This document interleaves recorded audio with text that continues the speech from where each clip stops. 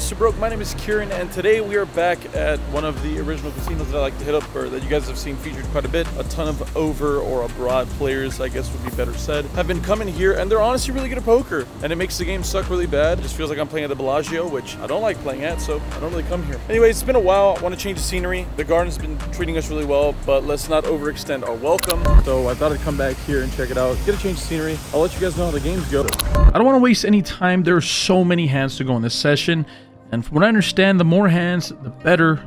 More, the merrier even. So let's get right into it. We're going to kind of speed run through most of these, unless there's a couple of really crazy ones I want to go over. In this very first hand, this is the very first hand actually of our session. We sit down at a brand new table that was opened up, and we're going to be short-handed for probably 90% of the session. Hijack opens to $30. We're playing six-handed. I look down a king 3 of hearts here from the button. I make the call. The big blind makes a call, and the flop comes 8-3 deuce rainbow. With the action on the initial raiser, he goes for a massive c-bet here of 2/3 for $60. Well, I didn't call with a hand like this to fold when I make a pair, so I'm going to go ahead and make the call. Hopefully I can hit a king or a 3. Big blind folds. We're going off to a turn card that comes a beautiful king of diamonds. That is a bink. Also brings a backdoor flush draw. With the action checked over to me now, I'm hoping, praying even, that my opponent has like jacks, 10s, some kind of middling pair, obviously, or a pretty solid pocket pair. With the action on me, I decided to bet pretty small here, actually. I bet $65, so I'm going about a third the size of the pot now. Looking to target ace highs. Hopefully they're non-believing. Unfortunately, he decides to make the fold, but the reason I add this hand in is because we're going to be pretty much playing a ton of hands against a specific opponent in the session, and it's always good to start off with a win, right? Let's get this ball, let's get this show on the road. Moving right along in this session, the button limps here. I find myself in the big blind with 8-9 of diamonds, the same opponent from the last hand. Gonna go and isolate. This is a hand definitely good enough to isolate. I make it $50 to go. Can even go a little bit bigger out of position. 5x is already pretty steep though. Our opponent makes a call. We're going off to a flop that comes ace-9-3 with 2 clubs and a heart. With the action on me, I think that checking here is pretty reasonable. We can let him blast off with his flush draws. We can let him blast off with absolute air balls. C-betting is also fine. Either way, the action ends up checking through, and we're going off to a turn card that comes as 7 of diamonds. Doesn't really change much the board texture. I decided to check once again, and our opponent takes the bait and bets $100. He's leaving himself about $125 behind. With the action back on me, I'm going to be totally honest with you. I'm never going to be folding against a specific player on any run out besides maybe a club. So if that's the case, and I think that he's on a flush draw, I'd rather get as much money in the middle now while he still has some equity, while he still has the opportunity to call. I'd hate to make a call here and the river comes a brick and it just goes check, check. I think, believe it or not, there is some merit and some value in betting, or going all in here, I should say. That's what I go ahead and do. I jam all in for 225 effective. He ends up making the call pretty quickly. The river comes with 3 of diamonds, pairing the bottom card. I end up showing my cards, and they are in fact good. So happy that we were able to read and adjust to the situation as it came to me, and happy that we made that jam there. Maybe it looks weird to some of you guys, but when you guys start playing a lot of live poker, and specifically at like a specific casino, there's a lot of little things in the game that you pick up. And yeah, against a recreational, he probably got unlucky in some spots, but specifically this one, and specifically this hand, I just think that I was able to get him to call off with weaker, really. Continuing along here, I find myself in early position. I make it $30 to go with Queen Jack offsuit. Only the big blind decides to make the call. He has around $200 behind in his stack, and the flop comes out pretty reasonable as it comes ace-7 queen. There are 2 clubs out there. With the action checked over to me, I think this is the hand we're pretty happy to get the showdown as quickly as possible. I check it back. The turn is a 9 of spades. Brings a backdoor flush draw to add to the initial flush draw on the flop. Once again, pretty happy to just check this through, which we do. The river card comes the ace of spades. Does bring in the backdoor flush draw, but with our opponent deciding to check here, I think we can consider in some aspects going for thin value. In hindsight, it is a little too thin. I think maybe if we had like king queen with like the king of spades, that's a little more reasonable. But for the most part, I think we should just be looking to get a showdown with a hand like Queen Jack. I end up deciding to go against that better judgment. Again, in hindsight, I bet $50. Our opponent pretty quickly makes the call. We show our hand, thinking we're good at the time, and our opponent pretty quickly shows ace-4 offsuit for trips. Nice hand to use, sir. Value owning yourself is going to happen when you're willing to go thin. Unfortunate that it didn't work out in our favor this time. attempting to keep this ball rolling. In this following hand, under the gun makes it $30 to go. The small blind calls, which is the player from the last couple hands. I find myself in the big blind, and I look down at 10-9 of clubs. Plays reasonable as a 3-bet, plays fine, you know, out of position. Multi-way seems okay with the suited connector as such. I call as well. We're going off to a flop that comes king, 10, deuce, rainbow. With the action checking through here, we're going to go ahead and realize our equity, which comes a beautiful 10 of hearts. Bing, bang, bong. That brings a backdoor flush draw, but again, we do have trips here. I'm not really worried about all that much. With the action checked over to me, I decided to bet here for $25. Going fairly small, but again, I can kind of understand what I'm trying to do here. Going a quarter pot is probably too small. I think a third is a little better, but that is what I bet. Both players make the call, and we're going off to a river card, hoping for a 9 of hearts, but it's pretty much the polar opposite. It comes the ace of clubs. Well, that's not a great card. Queen Jack obviously comes in, and even more worrisome when the small blind decides to lead out off of his $200 or so stack for $75. I think about it for a second and consider the merit in jamming here for what, again, would be in the neighborhood of $200, which would be my raise, actually. I just don't see it. I think that my hand is too good to turn into a merge, like a, what is it, a bluff, I guess? And it's just like, on this board, I'm going to be getting called by better. It just exists, you know? So I decided to just make the call. Oddly enough, the initial raiser ends up tank calling as well, and we all have to show our hands. Well, we don't actually, because a small blind snap flips over Queen Jack. So he's going to go ahead and take this pot down. Unfortunate for us that it comes an ace. If it comes a 9 on the river, we just get all the money anyways. So either way, can't kill yourself over it. I think it just lends itself to being a cooler. At this point, we are 5-handed, which is not that great, but you know what is great?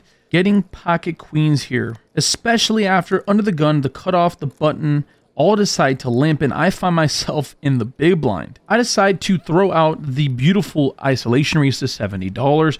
Only the cutoff makes a call, and we're going off to a flop, and I see the disgusting ace of spades in the window, and what you may ask can get worse than that is it being followed by a king. That's not very, it's not very good, but this is a pretty good board for my range. I decided to c-bet pretty small here, actually, $45 to go. The opposition decides to make the call. The pot is growing slowly, I may say, but we're going off to a turn card that comes a 10 of hearts. Okay, I guess. Most Queen Jack suited hands I think I'd consider isolating with, and moreover, I do block the ones that would be, I guess, limp calling. So why not blast off? I decided to make it $250. Again, I'd be doing this with Queen Jack. I'd probably be doing this with aces and pocket kings and ace king as well. So why not continue doing it when I guess I'm turning pocket queens into a bluff, which you probably shouldn't do. It's good enough to just try to take it to showdown, but who cares? This is not why I play poker. Not everything has to be perfect and nip and tuck. Sometimes you can just go against the grain, I guess you could say. Anyways, our opponent thinks about it for a second before, luckily, letting it go. So we're going to take that, really happy about winning that pot, and we're going to go ahead and continue trekking along. If you guys have got to this point of the video and haven't done me the honor by clicking the like button, if you guys would do that, it goes such a long way in helping these videos become a little more discoverable. The poker audience, although it is a niche, it's bigger than our current audience, and it would mean the world to me if you guys could like, comment, and subscribe. You guys already know that I do a bunch of random giveaways and stuff. The more subs, the more money I can just give back to you guys. So, early positioned limps. I find myself in the cutoff with Jack 10 offsuit. I decide to isolate here. Probably one of the worst hands I'll be isolating with, but again, Jack 10 plays pretty reasonable post-flop. I decide to make it $50 to go. Early position limper makes the call, and we're going off to a pretty reasonable flop that comes king, queen, 3. There is 2 clubs out there, and luckily I do hold the jack of clubs. With the action starting off on the opponent, he checks. I c-bet for $45, and he calls. Going to a turn card, hoping to hit one of our immediate outs, or even better so, if we could somehow pick up some extra equity. Oh, look at that. The turn is a beautiful 7 of clubs. So we now pick up a flush draw. The weird thing is my opponent decides to lead out here for the old donk lead for $50. Okay, I can kind of see how this makes sense. Our opponent can definitely have a ton of middling value hands, but the problem is he has around 350 behind, and I think this is the only point in the hand, if I believe I can get him to fold, I can go for it. There's fold equity now. The last thing I want to do is get to the river. He bets like $100. He only has 200 behind. I jam bluff. He's just never going to fold. So why not try to take advantage of the moment right now? Seize the moment, they say. With the action on me, I decide to just go ahead and jam it all in for about $400 effective. Our opponent goes deep into the tank, again, with our added equity, which is the flush draw, as well as probably having range advantage on this board as well against an early position limp call. I'm putting him specifically at this moment on a middling pair, maybe like a queen jack, maybe like a king nine kind of holding. Our opponent ends up making the fold, luckily, and he shows us the king of clubs. So folding top pair, second nut flush draw is quite interesting. Our image is turning from being a psychomaniac to, I guess, only having value in this spot. Luckily for us, we end up taking yet another pot down. Things have been mostly hitting in our direction, and hopefully it continues on for the rest of the session. Spoiler alert, there's quite a bit of rocky roads ahead, and you don't want to click away because this is an absolute crazy episode. In this next hand, I look down at ace-8 offsuit here. We're playing six-handed, and I'm in the hijack. This is going to be right at the bottom of the opening range, so I go ahead and open, especially considering how passive most of these players have been playing. Either way, I open, button, small blind call, and the flop comes ace-5-3 with 2 hearts. With the action checked over to me, I think this is a nice hand to have in a check back range. I think it works really well, specifically because I have the ace of hearts, so I do block the nut flush draw from coming or from existing. The turn card comes a 10 of diamonds. This is pretty reasonable. Again, there's 3 of us in this hand. The action is checked to me once again. I decided to bet here for value for $40. The button ends up folding, and then the small blind decides to do something I wasn't expecting by raising to 150. Not a whole lot of value that I can see on this board. Sure, 5s and 3s all exist there. Those sets are very common. Not a whole lot of 2 pairs exist. Maybe ace-5 suited, ace-3 suited, possibly ace-10 suited as well, but maybe that hand decides to 3-bet. Not really sure. I make the call because my hand's just way too strong to fold. We're going off to a river card that comes in 9 of hearts. Does bring in the front door flush draw, which was a little worrisome, but again, I do have the ace of hearts, which does block that. With the action on my opponent, he decides to jam all in for $410. The action is now back onto me, which means that all of this decision is on my shoulders. There's a lot going through my mind. I think that having the ace of hearts is a good problem here. We can know that he can never end up on the river with an ace high flush because I blocked that. So now we have to deduce what's left of his range. I think he can have all the 2 pairs credibly as well as a sets. Does a 2-pair hand even just jam for near pot, what it feels like at least, on this river? I think probably not. Maybe not. This is a pretty scary card. The front door flush comes in. We're just kind of left in this weird predicament. Like, what bluffs does he have here? Maybe a random miss straight draw. I think at this point, I just don't want to be bluffed in this spot, and that's not a really good attitude to have. I think you should just play your hand for what it is. I just pretty much, I'm heavily weighting the fact that I have the ace of hearts and that I feel like I've totally under-repped my hand. I end up making the hero call here. My opponent actually sheepishly shows 10-5 of clubs, and not that I think he was ashamed to show it. He said it like he thought he wasn't good. He said it like, I only have 2 pairs. So I don't know. Interesting. I don't know if he was turning his hand into a bluff because the way he said that, it sounded like it was. But either way, he got the maximum value for myself. I think if I played this hand more traditionally by c-betting the flop,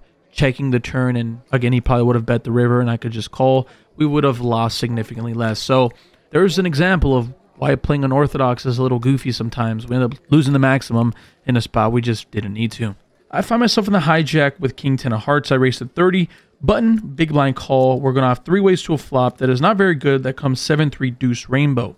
The one thing I will say is that I haven't been c-betting a lot because most of the good hands that I raise, they just don't hit these boards. I think by c-betting, I just look super strong here. If any of these people have been paying attention over the last 2 or 3 hours, they've seen that I haven't been c-betting too much. So let's take advantage of that. I make it $50 to go. Both players make the call, which lends me to believe that these people aren't looking at my current playing of hand distribution. So we're going off to a flop, or a turn, excuse me, that comes a wonderful 3 of hearts. Why is that great? We pick up a flush draw, adds equity to our holding, and that means that I can probably go for a big sizing. With the action checked over to me, I decided to go bonkers here, going about 80 or 70% of the pot, $200 to go. Our button does the old snap call, which for the most part, when people do this, it's never really a good hand. Either way, we're going off to river, heads up, that comes an ace of diamonds. All right, I can work with that. It's time to grow a pair of cojones and specifically represent one, right? We got to represent that we just got the nuts here. So I decided to bet $700. Our opponent thinks about it for a brief moment before deciding to fold. Let's go. That's a really nice pickup for us. He would later on tell us that he had pocket 9s there. I think we pretty much put him on his range there properly. And again, we got lucky because I think on any other river besides a heart or an ace specifically, we're just never going to get him to fold. Happy that we took advantage of the situation. And I'm really happy that we got a live read and I was able to share it with you guys. And specifically when I get live reads that you guys can see with me, I think that's really interesting and informing. So just try to use that. Again, be cautious against not recreational players. But next time you're in a game with a recreational that's snap calling, making snap actions, they're trying to exude confidence or exude this like alpha mentality when for the most part, their hand's never really that great. Like, have you ever done that with the nuts? Maybe you have because you're like a pro, but I don't know. I've never ran into the nuts that way. But again, I said this publicly now, so somebody might do the old reverse on me. Either way, we've got some more hands to talk about, so let's get into that. So as you guys can see here, things have been going pretty decent for us. Besides the ace 8-hole debacle, we've been doing a pretty good job of keeping pots coming in our direction. In this next hand, we're looking to continue that streak as the action folds to me and I look down at ace king here from the button. There's an EP limper here, so early position limper, so I isolate to $50. The small blind makes the call and the action's now on the big blind who decides to 3-bet to $200. Well, the action's now back on me. And I decide that this is a great spot to try to get the money in the middle. My opponent only has what I think is around $800 to $900. So I decide to make it $550 to go, looking to get my opponent to either fold some hands that might have some equity, like maybe he can fold pocket 8s, pocket 7s. But moreover, again, I'm just okay with getting the money in the middle. 100 or 90 big blinds is really pretty standard with ace king, it feels like. Action's back on him. He decides to 5-bet jam to $960 total. A little more than what I anticipated, but again, we didn't 4-bet half of his stack to fold. So I make the call, and we're going out to a run out that doesn't really help us, kind of just how things have been going. It comes 9 high. Our opponent says that he thinks that I'm good. I show ace king, and he shows pocket 10s. So unlucky for us there. Again, I can't really kill myself for this at all. I think that if an ace or king comes, I look pretty standard, right? It's going to happen half the time at that. So sometimes you win a coin flip, sometimes you lose. Just feels a little unfortunate that I've been on the wrong side of these pretty frequently. But this is not a vlog about me whining and moaning in your ear. It's about the reality of understanding that, hey, if that flips goes in my favor, this is a super awesome session. As it stands now, we have to reload. We're into this game for $2,000. And we're only sitting with like 1K in front of us because honestly, kind of frustrated and I just don't want to top off to the actual max amount. I put aside some money I wanted to play for this game and I don't know, I'm trying to stick to it. So like I said, trying to rifle through these hands, score the next hand, and let's talk more about some poker. This following hand, under the gun, makes it $30 to go, plus 1 calls. I'm in the cutoff with 8-9 suited. Suited connectors, gonna get in there, gonna be getting dirty. I'm cool with it. I make the call. We're going out to a flop that's very favorable, as it comes 8-7-5 with 2 clubs and a diamond. We don't flop any backdoor flush draws, obviously, but we do have ourselves top pair and a gutter ball. With the action on our initial raiser, he makes it a very big bet of $55. Going about half the size of the pot is, again, pretty big multi-way on a board that just shouldn't be very good for him all that often. Next to act player makes the call. Action on me, never folding, I call as well. We're going off to a turn card that comes with 3 of diamonds. It does bring a backdoor flush draw. And this time, the initial raiser checks, and that middle player decides to bet 105. Action on me here. I'm just, again, never going to be folding. We can be behind, but our escape strategy is the old 6 here. So I make the call here, and oddly enough, the initial raiser calls as well. Okay, we're going multi-way to the river in a big spot, and it comes an unbelievable 6 of spades. That's pretty much the cleanest river I could have ever asked for, and even more exciting when the action checks to me. Well, like I said, on this clean river, I'm never not going to be betting for value. But the question is, how big do I want to make it? There's quite a bit of money in the middle already, in excess of $500.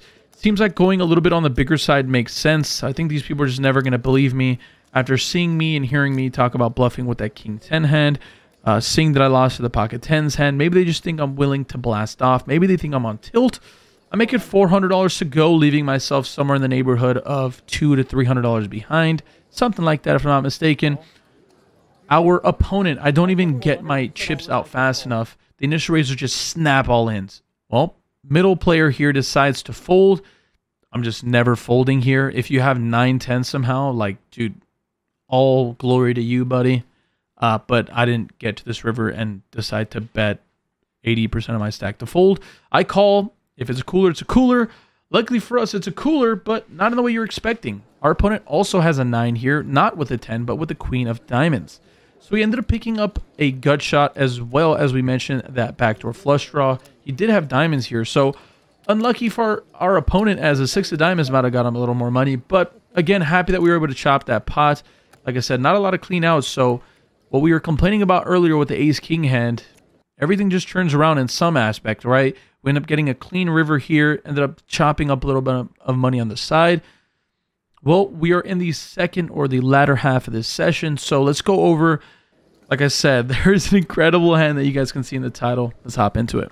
Lately, I've been trying to just do things a little bit unorthodox. For good or for bad, you know, for better or for worse. I don't know if it's helping, but I'll look back at it and figure it out. This next hand is an example of doing things a little weirder. In this situation, early position limps here, recreational player, looking to isolate here. So I looked on an ace-9 offsuit. Again, this is okay here. I'm the hijack. I decided to make it $50 to go. Unfortunately, a really solid pro when the cutoff decides to make the call. The big blind makes a call, and that limper makes a call. We're going infinitely too many ways to this flop that comes 10-6 deuce. With the action checked over to the in-position player, I'm just, like I said, we talked about not going to be bluffing multi-way with ace-high here. The in-position player, that solid pro, decides to bet out $65. Action ends up folding over to me. I think with ace-high and a reasonable backdoor straight draw, I could be good here sometimes, and I can probably take the pot away from my opponent sometimes as well, depending on the run out. So I make the very courageous call here, and we're going off to a turn card that comes the 8 of clubs. It does introduce a backdoor flush draw, which I don't contain, which I think is a good thing. We don't want to be blocking the flush draw here. Our opponent's definitely going to be c-betting with the backdoor, like ace-x a club situation. So I decided to bet here for $160. $160 seems like a reasonable price to pay. I think we can, again, actually called here some ridiculous times by a worse hand. And like we talked about, this is just, we're getting crazy with it. I don't know how this is good for my range. Doesn't matter. I think I'm just playing the player more than playing my cards. As stupid or cheesy as that sounds, like that's something you'd read out of a poker book from 1985, it feels like. But let's try to bring the old into the new, right? You guys see all these kids wearing these really, really baggy jeans again now. Then they went to skinny jeans. Now they're back to like bell bottoms. Either way, we're not here to start new fashion trends, but maybe some new poker trends. Our opponent thinks about it for a while before eventually deciding to fold. Weird, I know. Odd, maybe even. I know. I realize it. But we got the chips, and that's all that matters, right? All right, moving on to this next hand. The button decides to open here. I find myself in the small blind with ace-king offsuit. I decided 3-bet here to $155. A hand this strong deserves a price this big. Well, I don't know if that's the case. I'd probably do it with any hand I 3-bet here. But our opponent decides to make the call. He has somewhere in the neighborhood of $800 in his stack. Flop comes 6-3 jack, 2 diamonds, and a club. All right, that's pretty much the worst flop we could ask for. We don't connect with it in any way. Probably hits our opponent's range a little better here than us. And lastly, I don't have a diamond in my hand. With the action checked over to my opponent now, don't have a c-bet on this board, he decides to bet a really, really small number here, $80. Well, this is like somewhere in the neighborhood of 1/5 of the pots. Can't be folding my 2 overs. Again, they can be good at some frequency here. I make the call. We're going off to a turn card that comes as 7 of hearts. Doesn't change much of the board texture here. I check over to my opponent once again, seeing how he'd react to this card, and he decides to bet once again on the very micro size of 130. My hand, although it seems ridiculous, can be good sometimes here. My opponent can be going very thin here, so I can possibly steal the pot from him on the river with the price being so small. How often do we need to hit our outs here, or how often are we even good here to make the call? I decide to make the call here, as I can be pretty sticky post-flop. You guys understand the MO. And we're going off to a river card that comes a 4 of clubs. Why, you guys may be saying that doesn't change very much of the run out, even though it puts 4 to straight. In a 3-bet pot, having a 5 here is just very difficult. You know, it's just hard to have a 5, at least a bare 5. Maybe pocket 5s is reasonable. Again, we can't just totally discount our opponent from having a hand like 5-4. But given the fact that I went for a pretty large 3-bet sizing pre-flop, I just don't see that hand really existing in my opponent's range. So when I check it over to him and he decides to go all in here for about $575, the wheels are turning. Maybe a lot of people would have folded on the flop. Maybe even the turn was even an easier fold. And for sure on this river, I think everyone's folding here as well. I don't know. I don't like doing anything snap. I start thinking about it. What's good here? What can we say is a pro here? I think the good thing, or the good problem we have, is that we don't have a diamond. So we can't block any of the hands that exist in my opponent's range that contain a diamond. Specifically, ace X of diamonds, king X of diamonds. These are really, really important things to mention because those are hands that are probably going to have to bluff shove this river when it's checked over to them after seeing a complete lack of aggression for myself. Over beyond that, as we mentioned, I have a pretty capped range here. I probably never have a hand better than one pair. I don't think I'm ever doing this with jacks. I don't think I'm ever checking 3 streets with a set. I don't think that I ever have a 5 here in my range as well. Maybe, very maybe, I'd have one combination of a 5 here, and that specific combination would have to be like ace 5 of diamonds, or again, a hand that contains a suit from the flop that would be like ace 5x. I don't know, it's just what's getting my gears grinding in my head. All I can think about is that I don't have a diamond. I don't think that he can have a 5 here. I don't have a 5 here. Come on. Can you really bet a jack here for value? And this opponent that I'm here with, from what I understand, seems to be a recreational. I just don't think he's going to be going for thin value with one pair. So I think I needed to break it all down to you to get kind of an insight of what the hell's going on in my head. I end up making the hero call here with ace high on a board that just doesn't lend itself to being good all that often. But we get the magical word. You're good. You're good. Can you just smoke it?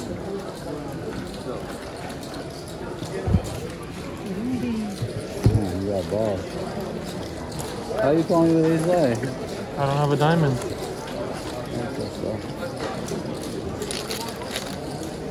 That's nuts. This guy. You know, you have to be steady. You know, Ace high. Nice time. yeah.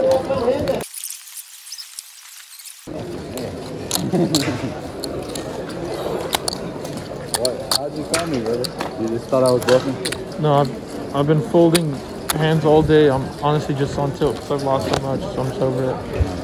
It's not like I thought your bluff was perfect. You didn't read me or nothing, you were just like on tilt.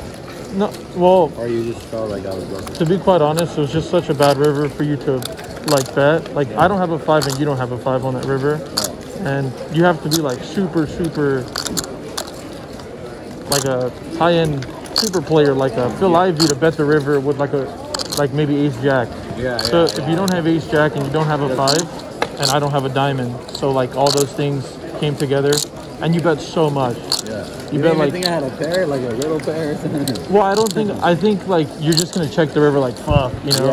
Like I don't think if you have like ace 7 you're gonna bet the river. Yeah. Fuck, nice call, brother. I wish I could pretend like it was That skill. was a sick ass call. I wish I could say it was skill, man. I like it. Nice, bro. It's funny because people always make the joke that, oh my God, Kieran, you're such a calling station or whatever the hell. I'm probably never going to be bluffing you. Somebody better let this poor gentleman know because he obviously didn't have the memo. Either way, in this next hand, we look down at pocket 10s here, looking to capitalize towards the end of our session. We've been playing for about 4 hours now. About time for me to get the hell home. I look down at a situation that I can't miss. I make it $30 to go. We get 3 callers here. Ace 3 deuce with 2 hearts. Pretty nice for us. I do contain a heart in my hand, which is, again, pretty reasonable. I decided to c-bet here on the larger side for $65. If I'm going to be c-betting a board like this, again, larger or a check probably makes the best sense. Unfortunately for us, we get 2 calls here, which, again, is not horrible, but maybe somebody has a good draw here or somebody has some overs. Either way, we're going off to a turn card that comes a horrible 8 of spades. Pairing the top card is never great, especially because it's going to be hard for me to ever have this in my range. Luckily for us, the action ends up checking through, though. All right, we're going off to a river, and somehow the river is even worse than the turn card was as it comes to 7 of hearts. And now it brings in that front door flush draw that we were obviously worried about. Once again, the action luckily ends up checking through after the button tanks and decides better of it.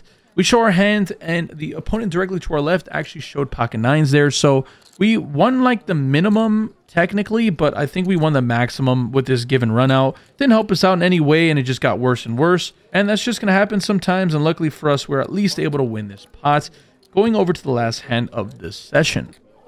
Finally, we find ourselves in a situation under the gun with ace queen offsuit.